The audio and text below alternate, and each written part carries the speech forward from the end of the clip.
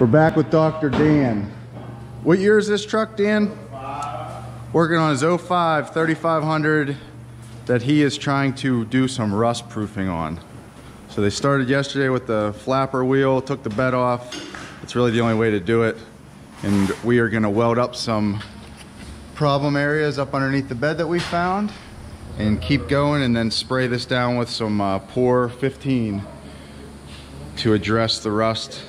That way the frame lasts as long as the engine does, because anybody out there that owns a Dodge knows exactly what I'm talking about. They hold moisture everywhere and they all rust. So let's get at it.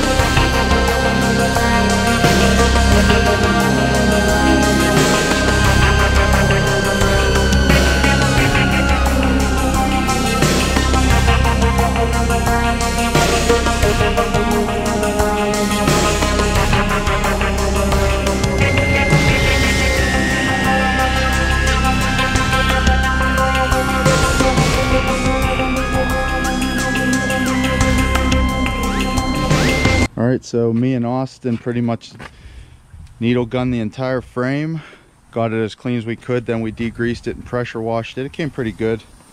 Got most of the heavy stuff off. You can still see some of the porous metal here, but now we're going to use Pour 15 and pretty much paint the entire frame only, now that it's nice and dry and we have the sunshine, and first sun we've had in Pittsburgh I feel like in 2 years.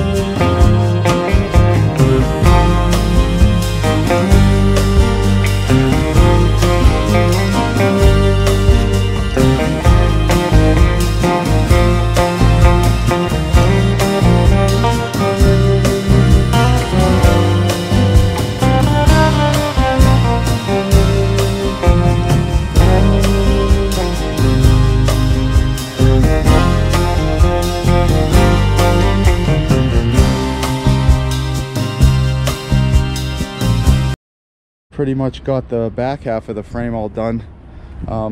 This Pour 15 goes on really nice with a brush, especially whenever the metal is kind of porous and not real smooth. You can put it on if you in a spray gun if you thin it down a little bit, but it saved us a little bit of time.